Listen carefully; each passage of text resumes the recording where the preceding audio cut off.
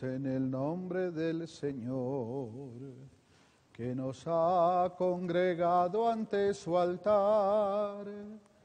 Celebremos el misterio de la fe, bajo el signo del amor y la unidad.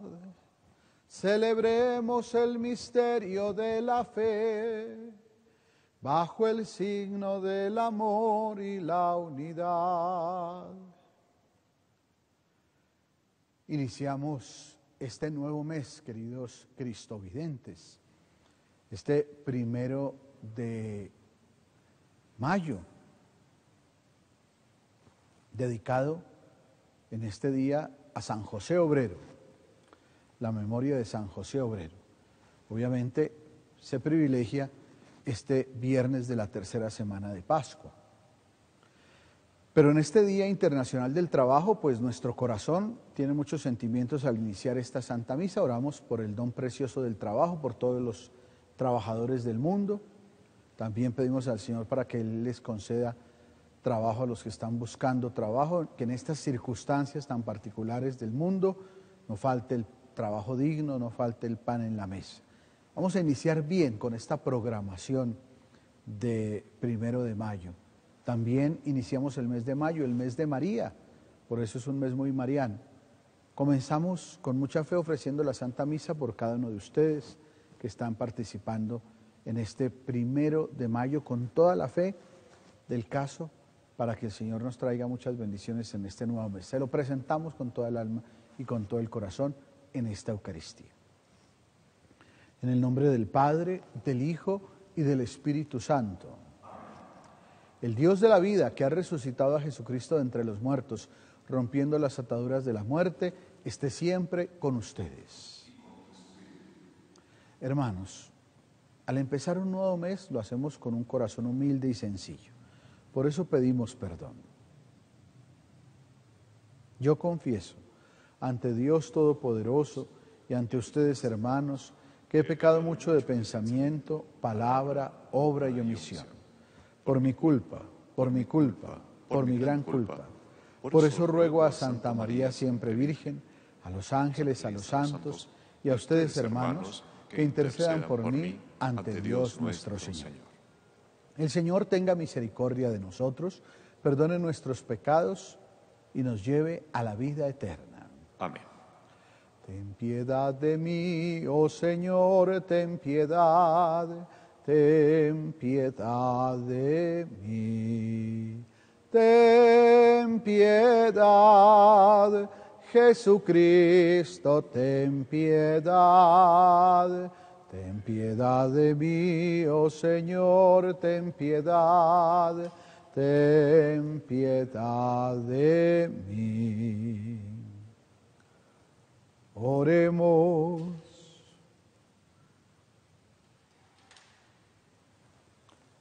Te rogamos, Dios Todopoderoso, que ya que nos diste la gracia de conocer la resurrección del Señor, nos concedas por el amor del Espíritu Santo resucitar a una vida nueva por nuestro Señor Jesucristo, tu Hijo, que vive y reina contigo en la unidad del Espíritu Santo y es Dios por los siglos de los siglos. Amén. Lectura del libro de los Hechos de los Apóstoles. En aquellos días, Saulo, respirando todavía amenazas de muerte contra los discípulos del Señor, se presentó al sumo sacerdote y le pidió cartas para las sinagogas de Damasco, autorizándolo a traerse encadenados a Jerusalén a los que descubriese que pertenecían al camino, hombres y mujeres. Mientras caminaba, cuando ya estaba cerca de Damasco, de repente una luz celestial lo envolvió con su resplandor. Cayó a tierra y oyó una voz que le decía: Saúl, Saúl, ¿por qué me persigues? Dijo él: ¿Quién eres, Señor? Respondió: Soy Jesús, a quien tú persigues. Pero levántate, entra en la ciudad y allí se te dirá lo que tienes que hacer. Sus compañeros de viaje se quedaron mudos de estupor, porque oían la voz, pero no veían a nadie. Saulo se levantó del suelo, y aunque tenía los ojos abiertos, no veía nada. Lo llevaron de la mano hasta Damasco. Allí estuvo 3 días ciego, sin comer ni beber. Había en Damasco un discípulo que se llamaba Ananías. El Señor lo llamó en una visión. Ananías. Respondió él, aquí estoy, Señor. El Señor le dijo, levántate y ve a la calle llamada Recta, y pregunta en casa de Judas por un tal Saulo de Tarso. Mira, está orando y ha visto en visión a un cierto Ananías que entra y le impone las manos para que recobre la vista. Ananías contestó, Señor, he oído a muchos hablar de ese individuo y del daño que ha hecho a tus santos en Jerusalén, y que aquí tiene autorización de los sumos sacerdotes para llevarse presos a todos los que invocan tu nombre. El Señor le dijo, anda, ve, que ese hombre es un instrumento elegido por mí para llevar mi nombre a pueblos y reyes y a los hijos de Israel. Yo le mostraré lo que tiene que sufrir por mi nombre. Salió Ananías, entró en la casa, le impuso las manos y dijo, Hermano Saulo, el Señor Jesús, que se te apareció cuando venías por el camino, me ha enviado para que recobres la vista y seas lleno de Espíritu Santo. Inmediatamente se le cayeron de los ojos una especie de escamas y recobró la vista. Se levantó y fue bautizado, comió y recobró las fuerzas. Se quedó unos días con los discípulos de Damasco y luego se puso a anunciar en las sinagogas que Jesús es el Hijo de Dios. Palabra de Dios. Te alabamos, Señor. Vayan al mundo entero y proclamen el Evangelio. Vayan al mundo entero y proclamen el Evangelio. Alaben al Señor todas las naciones, aclámenlo todos los pueblos.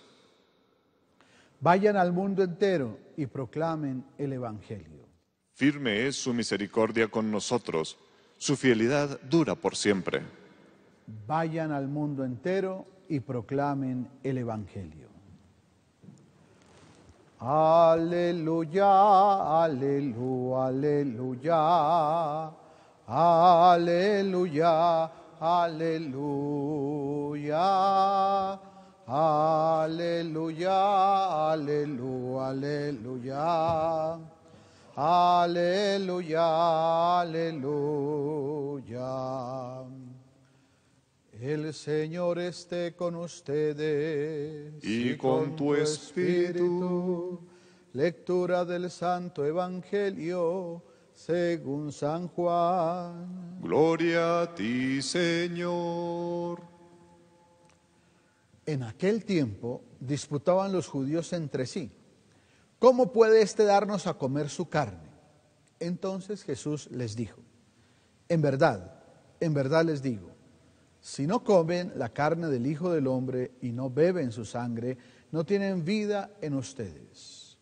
El que come mi carne y bebe mi sangre tiene vida eterna, y yo lo resucitaré en el último día. Mi carne es verdadera comida, y mi sangre es verdadera bebida. El que come mi carne y bebe mi sangre, habita en mí y yo en él. Como el Padre que vive me ha enviado, y yo vivo por el Padre, así del mismo modo el que me come vivirá por mí. Este es el pan que ha bajado del cielo, no como el de sus padres que lo comieron y murieron. El que come este pan vivirá para siempre. Esto lo dijo Jesús en la sinagoga cuando enseñaba en Cafarnaúm. Palabra del Señor. Gloria a ti, Señor Jesús.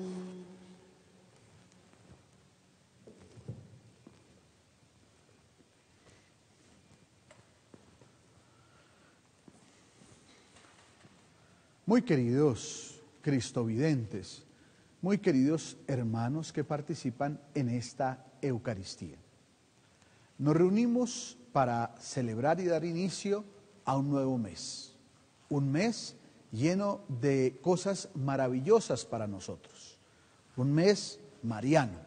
El mes de mayo es el mes de María. Vamos a celebrar fiestas muy lindas en este mes, el 13 de mayo, el 24 de mayo, 13 de mayo la Virgen de Fátima, el 24 María Auxiliadora. Entonces, ustedes se darán cuenta que es un mes acompañado de una manera muy especial por la Virgen, por el rezo del Santo Rosario.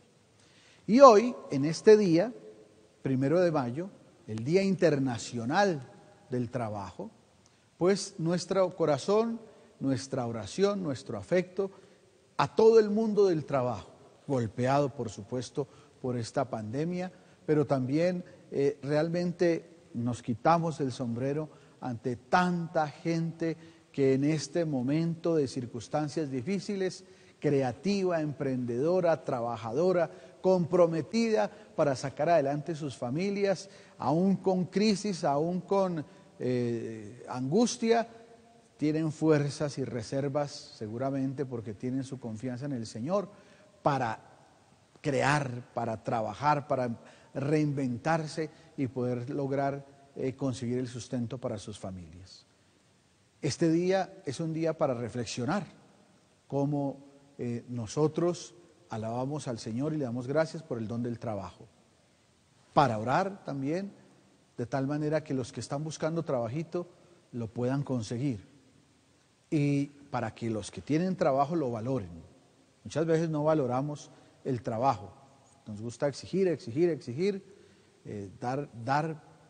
pedir mucho y dar poco. Entonces todo eso también en esta pandemia y en estas crisis empezamos como a valorar. Realmente bendito Dios que tengo trabajo, bendito Dios que tengo cómo llevar el pan a la mesa. Y pedirle al Señor por aquellos que de verdad no lo tienen. Siempre será un motivo de la pastoral social, un compromiso social de la Iglesia, el reflexionar para que el trabajo sea digno, para que las condiciones de trabajo sean las mejores, para que el derecho a asociarse, el derecho a respetar la dignidad de las personas, a tener lo digno, sus prestaciones sociales, las condiciones adecuadas, sea garantía precisamente de que la dignidad de las personas está por encima del materialismo, del capitalismo salvaje, de la sociedad mercantilista y de consumo. Siempre tendremos que reflexionar. En eso la Iglesia es comprometida en su acción social, ¿cierto? Nunca la Iglesia podrá deslindarse de lo que es propio de las raíces del Evangelio y es construir una sociedad justa, una sociedad donde el trabajo sea digno, donde la remuneración sea lo más adecuado y donde los intereses de unos pocos no predominen por el bien, no predominen encima del bien de todos. Entonces eso siempre lo reflexionaremos y pediremos al patrono del trabajo, San José, que no nos falte en nada. Entonces eso lo tenemos guardado en el corazón.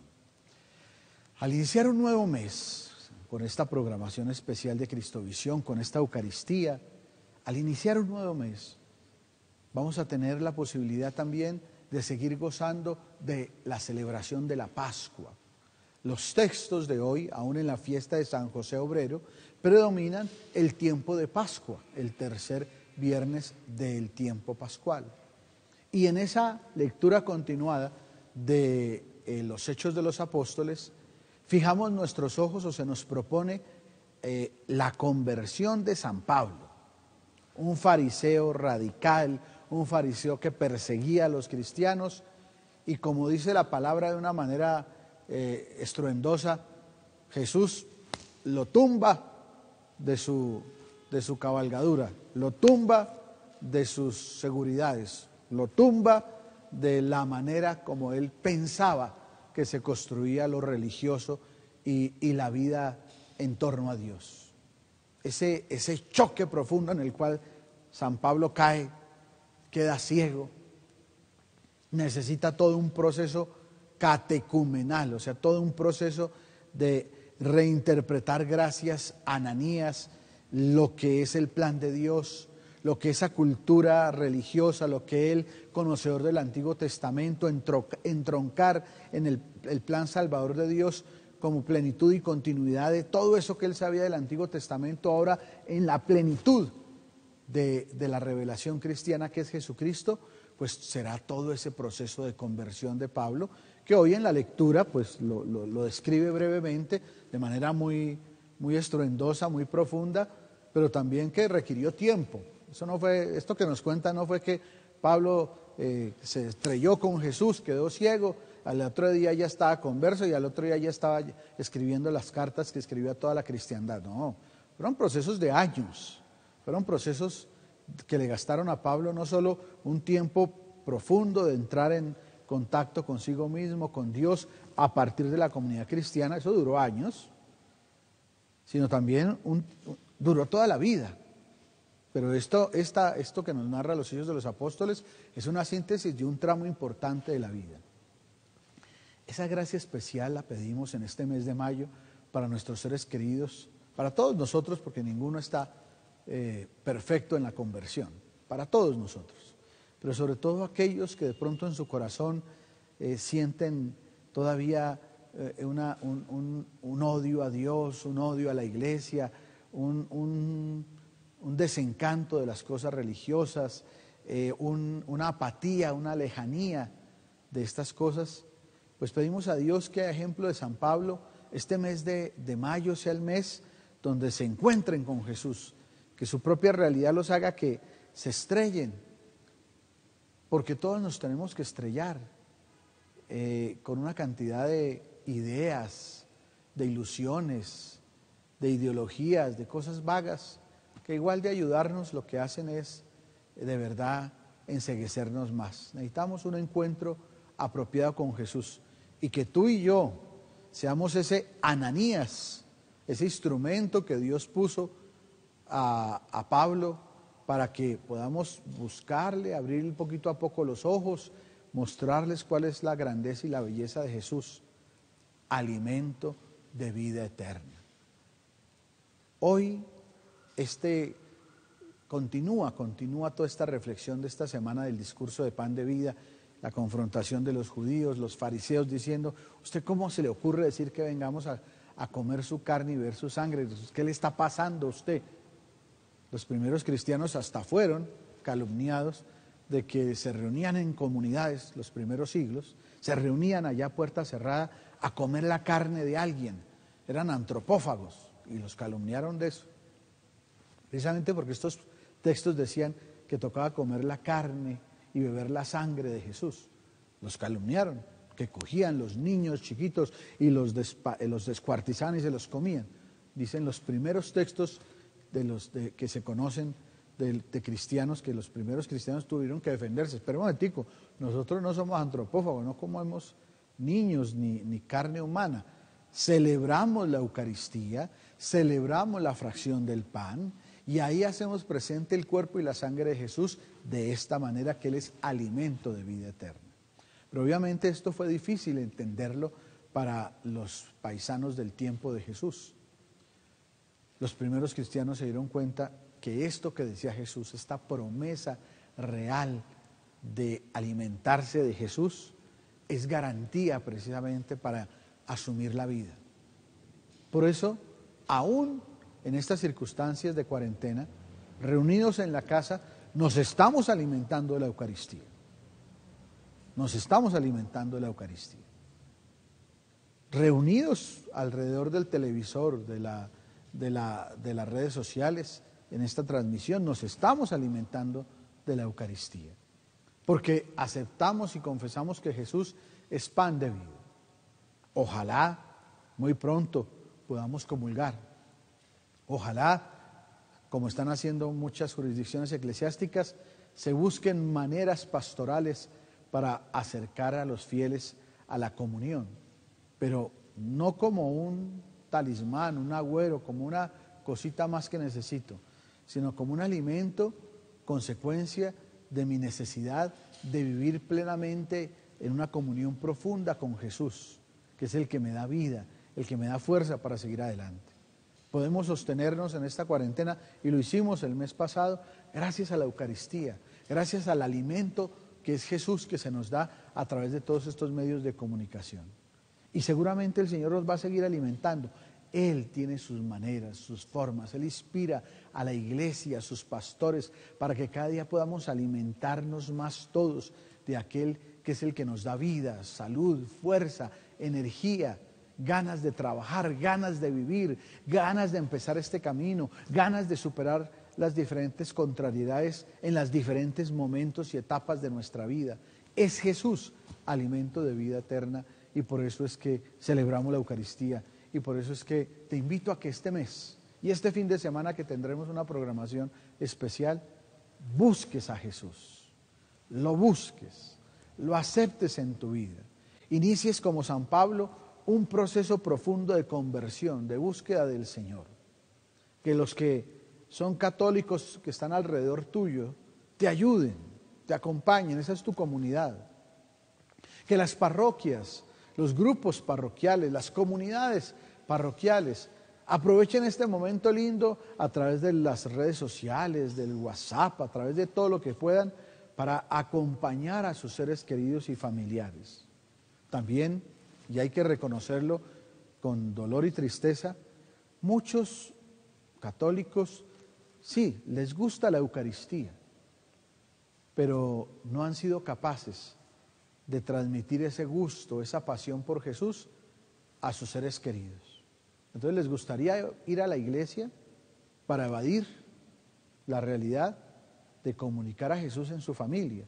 Y hay que reconocer que muchos evangélicos y muchos católicos, eso no es solo tema de los católicos, sino de los cristianos, les gusta participar en el culto, en la celebración, pero para escaparse de la familia y no acompañar procesos de conversión a los primeros que tienen que acompañar, que son a sus familiares. Entonces vemos mucha gente muy querida en la iglesia y muy devota en la iglesia, pero una fiera, una tatacoa, una total desconexión de eso que es su celebración y su conexión eclesial y ritual con la vida. Las primeras comunidades cristianas nacieron en familia y acompañaban a sus seres queridos en ese camino de conversión. Y eso es lo primero que tenemos que hacer todos nosotros, ¿ya? No solo obsesionarnos con, abran rápido las iglesias para llenarlas. Bendito sea mi Dios, pues hay un amor grande por la iglesia, por la participación comunitaria en la Eucaristía, bendito sea. Pero cuidado, que eso no nos distraiga de algo que es fundamental hoy y que muchos de ustedes se han dado cuenta, cómo es importante rezar en familia, cómo es importante celebrar la fe con los nuestros, cómo es importante hablar de Dios de nuevo y hacerlo presente en las realidades cotidianas de nuestra casa y de nuestro apartamento, que ciertamente no funcionaban. Éramos muy hábiles para que nuestra comunidad, nuestro grupito parroquial, nuestra cosita cristiana allá de la parroquia, habláramos de Dios. Pero qué incapacidad teníamos para proponer a Dios a los que ahora con nosotros están pasando todos estos días. Incapacidad que se manifiesta en muchos discursos desconectados de la realidad, en muchas reacciones rituales insistentes, pero no en una propuesta de acompañamiento como la que tuvo San Pablo en su comunidad cristiana con Ananías, de ir poco a poco conociendo al Señor, amándolo y descubriéndolo como alimento de vida eterna. O sea que en este mes de mayo nos queda todo un camino, con la ayuda de la Santísima Virgen y de San José, continuar en el proceso de hacer una evangelización donde en nuestras casas se viva la fe. Es importante celebrar la Eucaristía en la parroquia.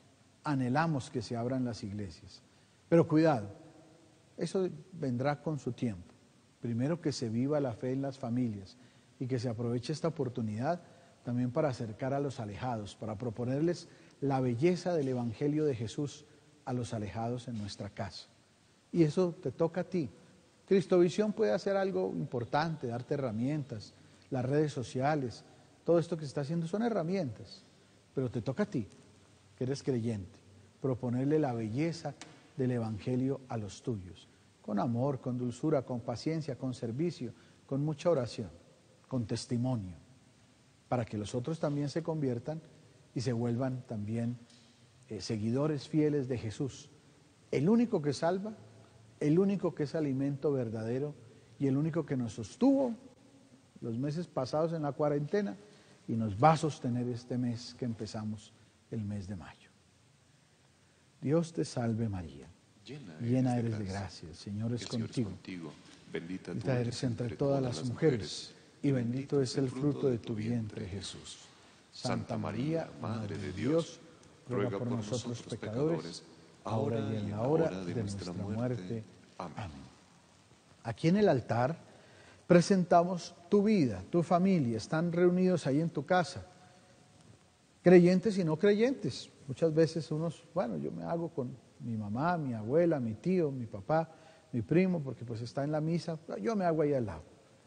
Bueno, bienvenido, que participes, que sea esta la oportunidad de colocar aquí en el altar tu vida, tus procesos de conversión, tus búsquedas como creyente, el don precioso del trabajo. Por eso coloquemos aquí el pan y el vino y todas nuestras necesidades.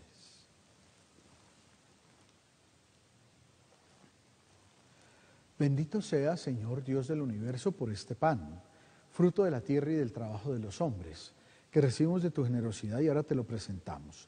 Y será para nosotros pan de vida. Bendito seas por siempre, Señor. Siempre al vino le colocamos unas gotas de agua.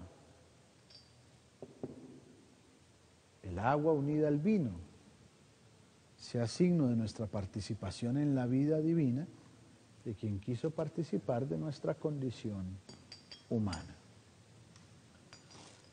Bendito sea, Señor Dios del universo, por este vino, fruto de la vida y del trabajo de los hombres, que recibimos de tu generosidad y ahora te lo presentamos. Él será para nosotros pan de vida y bebida de salvación. Acepta, Señor, nuestro corazón contrito y nuestro espíritu humilde, que este sea nuestro sacrificio y que sea agradable en tu presencia, a ti, Señor, Dios nuestro. Perdóname mis culpas, purifícame de todas mis iniquidades.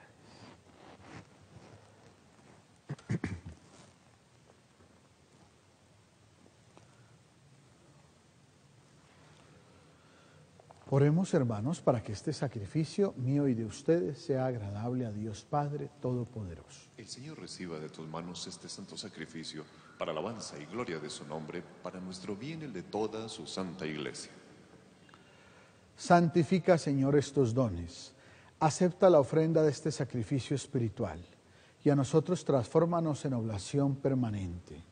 Por Jesucristo nuestro Señor. Amén. El Señor esté con ustedes y con tu espíritu. Levantemos el corazón. Lo tenemos levantado hacia el Señor. Demos gracias al Señor nuestro Dios. Es justo y necesario. En verdad es justo y necesario, es nuestro deber y salvación. Glorificarte siempre, Señor, pero más que nunca en este tiempo en que Cristo nuestra Pascua ha sido inmolado. Porque en Él fue demolida nuestra antigua miseria, reconstruido cuanto estaba derrumbado y renovada en plenitud la salvación. Por eso con esta efusión de gozo pascual, el mundo entero se desborda de alegría, y también los coros celestiales, los ángeles y los arcángeles, cantan sin cesar el himno de tu gloria. Santo, santo, santo, santo es el Señor, Dios del universo, santo es el Señor. Hosana en el cielo, hosana en la tierra.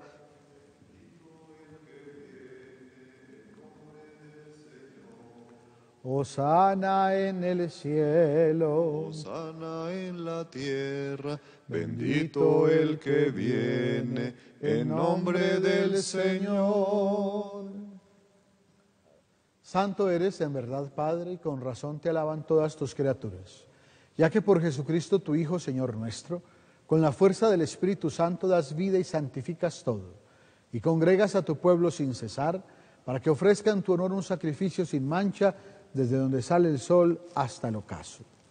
Por eso, Padre, te suplicamos que santifiques por el mismo Espíritu estos dones que hemos separado para ti, de manera que sean cuerpo y sangre de Jesucristo, Hijo tuyo y Señor nuestro, que nos mandó celebrar estos misterios. Porque él mismo, la noche en que iba a ser entregado, tomó pan, y dando gracias te bendijo, lo partió y lo dio a sus discípulos, diciendo: Tomad y comed todos de él, porque esto es mi cuerpo, que será entregado por vosotros.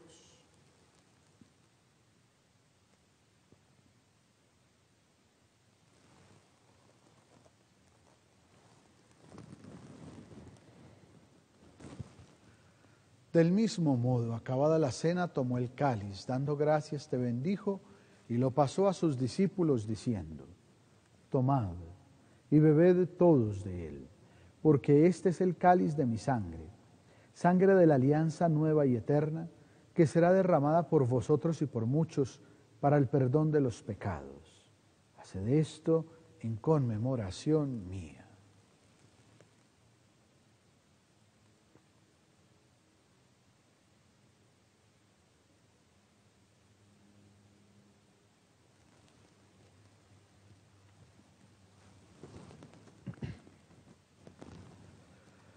Este es el sacramento de nuestra fe. Anunciamos tu muerte, proclamamos tu resurrección.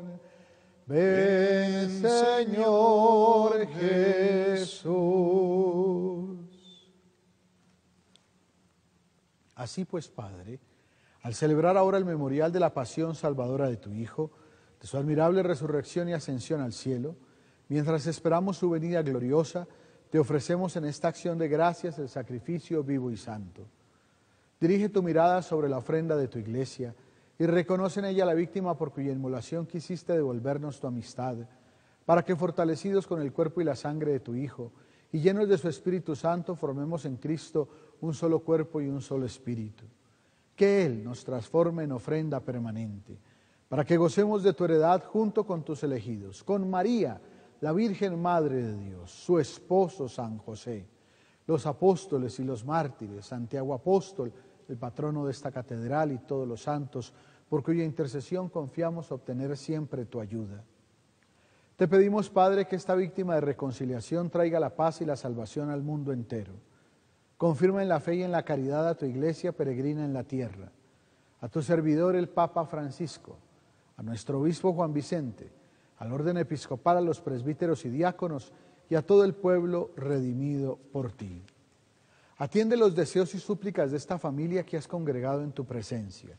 Reúne en torno a ti, Padre misericordioso, a todos tus hijos dispersos por el mundo, a nuestros hermanos difuntos y a cuantos murieron en tu amistad. Recíbelos en tu reino, donde esperamos gozar todos juntos de la plenitud eterna de tu gloria. Por Cristo, Señor nuestro, por quien sigues creando todos los bienes y concedes al mundo todos los bienes.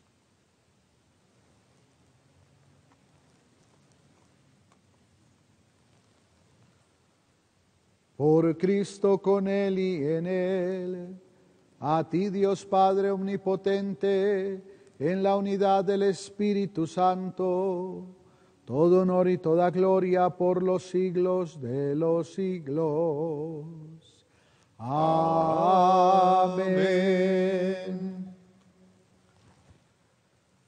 Fieles a la recomendación de nuestro Salvador y siguiendo sus divinas enseñanzas, nos atrevemos a decir: Padre nuestro, que estás en el cielo, santificado sea tu nombre. Venga a nosotros tu reino. Hágase tu voluntad en la tierra como en el cielo. Danos hoy nuestro pan de cada día. Perdona nuestras ofensas, como también nosotros perdonamos a los que nos ofenden. No nos dejes caer en la tentación y líbranos del mal. Líbranos de todos los males, Padre bondadoso, y concédenos la paz en nuestros días, para que, ayudados por tu misericordia, vivamos siempre libres de pecado, protegidos de toda perturbación, mientras esperamos la venida gloriosa de nuestro Salvador, Jesucristo. Porque tuyo es el reino, tuyo el poder y la gloria por siempre, Señor. Señor Jesucristo, que dijiste a tus apóstoles: la paz os dejo, mi paz os doy. No tengas en cuenta nuestros pecados, sino la fe de tu Iglesia, y conforme a tu palabra concédenos la paz y la unidad. Tú que vives y reinas por los siglos de los siglos. Amén. La paz del Señor esté siempre con ustedes. Y con tu espíritu. Ahora, en el Espíritu de Cristo resucitado, desen un signo de paz fraternal.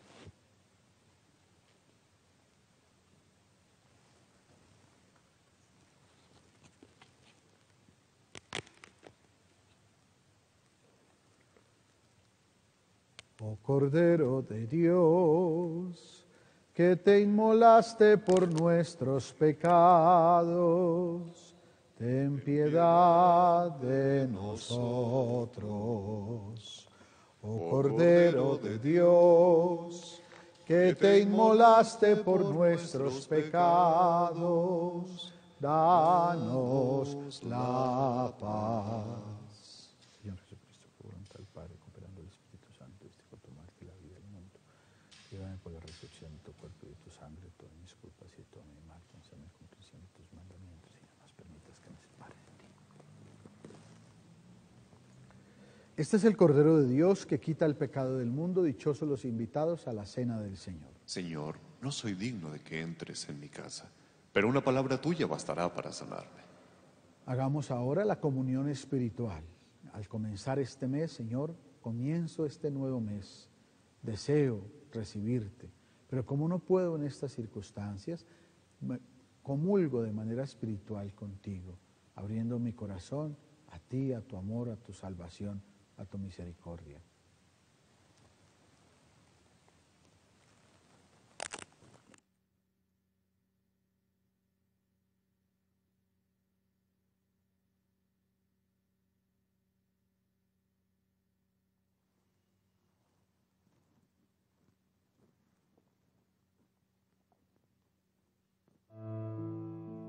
Comunión espiritual. Creo, Jesús mío, que estás realmente presente en el Santísimo Sacramento del altar. Te amo sobre todas las cosas y deseo ardientemente recibirte dentro de mi alma, pero no pudiendo hacerlo sacramentalmente, ven al menos espiritualmente a mi corazón, y como si estuvieras conmigo, te abrazo y me uno a ti. Quédate conmigo y no permitas que me separe de ti. Amén.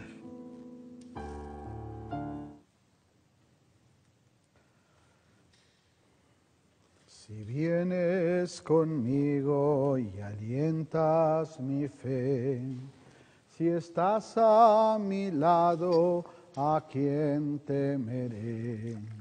Si vienes conmigo y alientas mi fe, si estás a mi lado, ¿a quién temeré?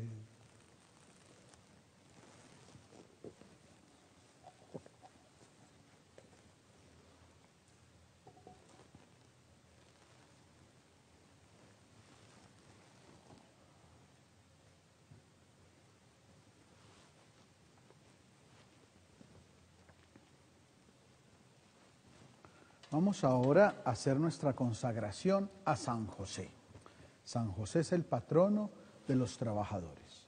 Y tenemos una bella imagen de San José, por eso les voy a dar la espalda porque está allá en el altar. Vamos a dirigir nuestra mirada hacia San José.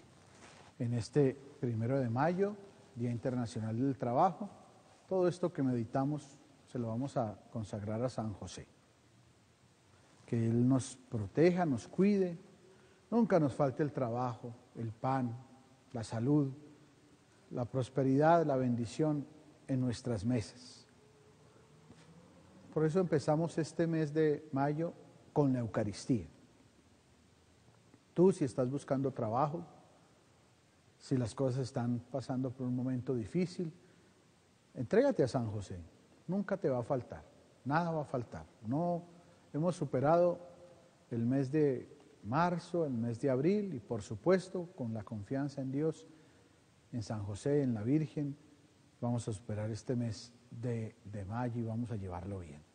Entonces hoy en el Día Internacional del Trabajo hacemos esta oración. San José, sé siempre para nosotros un protector, que tu espíritu interior de paz, de silencio, de trabajo honrado y de oración al servicio de la Iglesia nos vivifique y nos alegre, en unión con tu esposa bendita, nuestra Madre dulce e inmaculada, en el amor fuerte y suave de Jesús, Rey glorioso e inmortal, de los siglos y de los pueblos. Amén. San José, ruega por nosotros. San José, ruega por nosotros. San José, ruega por nosotros. Oremos. Después de recibir este don sagrado, te suplicamos humildemente que este sacrificio que tu Hijo nos mandó celebrar como memorial suyo, acreciente en nosotros el amor. Por Jesucristo nuestro Señor. Amén. Recibamos la bendición de este nuevo mes, la bendición de Pascua de este nuevo mes, para pedirle al Señor que nos bendiga, nos ayude, nos dé la salud. Todo este mes tendremos cosas hermosas en Cristovision. Este fin de semana, viernes, sábado y domingo, una programación lindísima que te va a acompañar y va a ayudar mucho a tu familia y a ti al comenzar este nuevo mes. Con Dios, agarraditos de Él, salimos adelante. Seguro que sí, seguro que sí. Pero cuenta con nosotros, te queremos acompañar. Te vamos a acompañar, así como lo hemos hecho los meses pasados, pues este mes con toda. Cansados no estamos, al contrario, estamos con ganas de mostrarte a Jesús y de acompañarte con toda el alma y con todo el corazón. Gracias por apoyar esta obra, gracias por apoyarla con tu ofrenda, con tu cariño, gracias por entrar a la página de Cristovision y dar tu ofrenda, gracias por todo lo que haces. Nosotros te agradecemos también tu muestra de amor y de cariño. Te va a dar la bendición al comienzo de este nuevo mes. El Señor esté con ustedes. Y con tu espíritu. Dios, que por la resurrección de su Hijo único tuvo a bien dispensarles las gracias de la redención y de la adopción, con su bendición les conceda disfrutarlas. Amén. Que aquel de quien por la redención recibieron el don de la eterna libertad, les conceda bondadoso tener parte en la herencia eterna. Amén. Y pues por la fe en Él, en el bautismo, ya tomaron parte en la resurrección, merezcan desde ahora por una vida santa ser admitidos en la patria celestial. Amén. Y la bendición de Dios Todopoderoso, Padre, Hijo y Espíritu Santo, descienda sobre ustedes. Amén. Se pueden ir en paz. Demos gracias a Dios. Ahora vamos a dirigir nuestro corazón a la imagen de la Santísima Virgen María. En este mes de mayo le vamos a decir a María, nuestra Madre, que cuide y nos protege. Vamos hoy a rezar el Santo Rosario y todos estos días con Cristovision vamos a rezar el Santo Rosario de una manera especial. Entonces le decimos a ella: Regina Celi letare, alleluia, quia quis meruisti portare, alleluia. Resurrexit sicut dixit, alleluia. Ora pro nobis Deum, alleluia.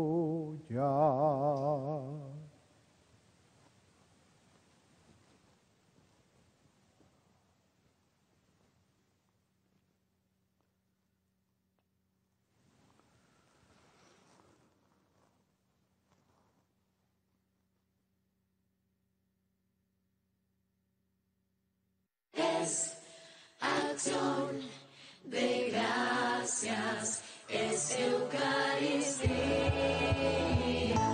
Sagrada Eucaristía desde la Catedral Santiago Apóstol.